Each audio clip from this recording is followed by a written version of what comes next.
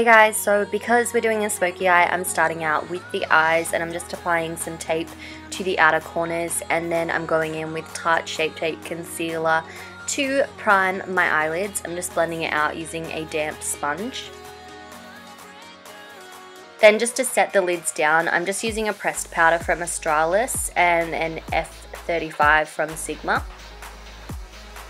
Then I'm using the Anastasia Soft Glam palette for today's look, and I'm taking the shade Burnt Orange and I'm just buffing this all throughout the crease. I forgot how pigmented this was, so I did apply a fair bit, but we go in and blend later. And then I'm taking the shade Sienna and I'm pretty much just doing the exact same thing that I did before.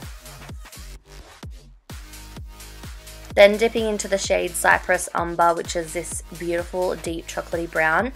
I'm taking a MAC 217 blending brush and I'm just applying this in the outer corners and blending it in through the crease. Then I'm taking this Sigma gel liner pot. It is not available anymore, I didn't realize, but Maybelline makes a really good one as well if you don't have one. So I'm just using it as a base because it makes everything look super smoky. And I'm going back in with Cyprus Umber and I'm just kind of blending the edges of that gel liner so it doesn't look too harsh and messy. Then I'm taking the shade Mulberry, which is this beautiful like deep burgundy shade, and I'm using a Sigma E54 just to pack this onto the lid. And then just going back in with my MAC 217, I blended out those edges. And then I'm taking the black from the palette, which is called Noir, and I'm just building this up in the outer corner just to make it really super smoky. And then I'm bringing the remaining product through the crease. And then I just went in with a totally clean E35 blending brush and just blended all the edges.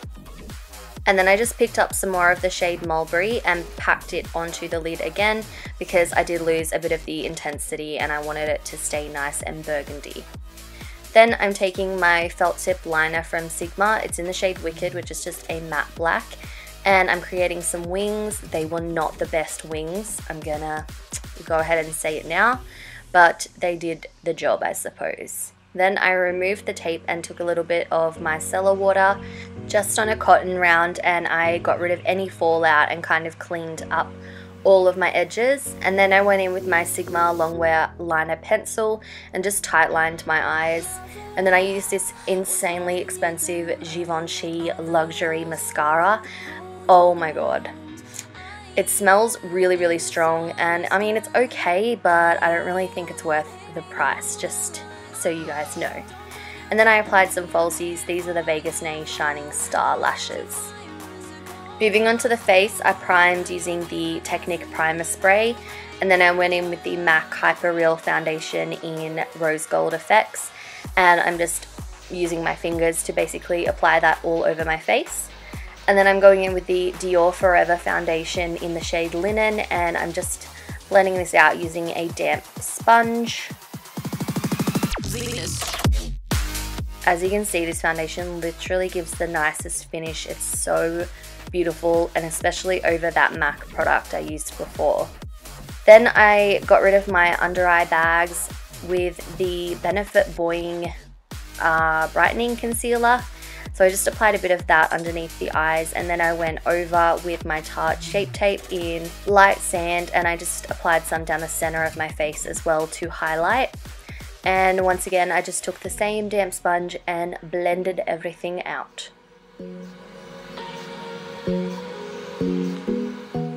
To set everything down, I used that Australis pressed powder in the shade Natural again.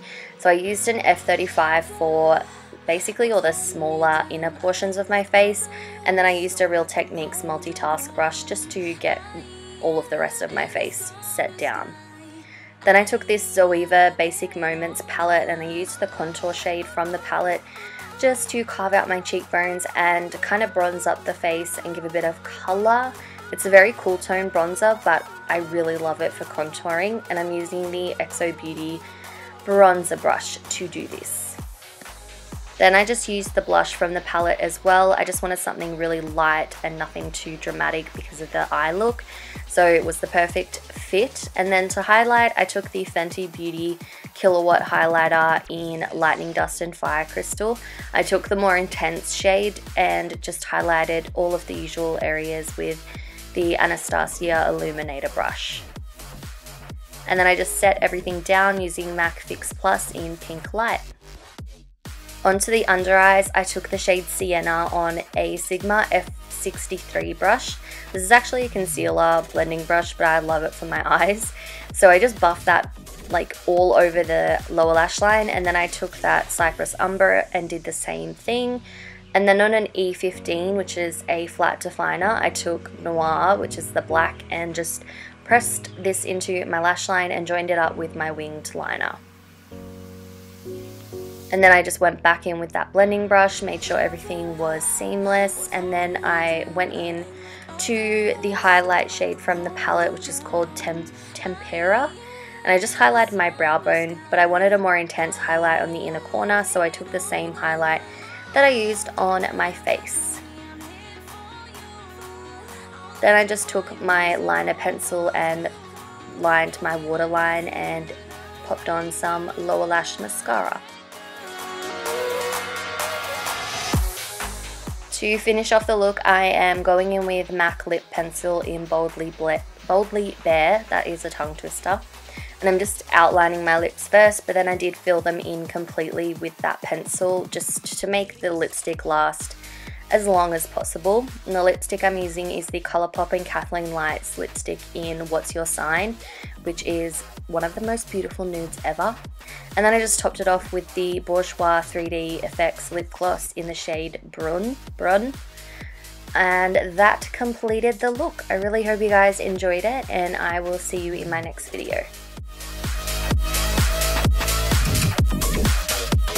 So they don't come with pumps, which is very annoying. I did purchase pumps for my bottles.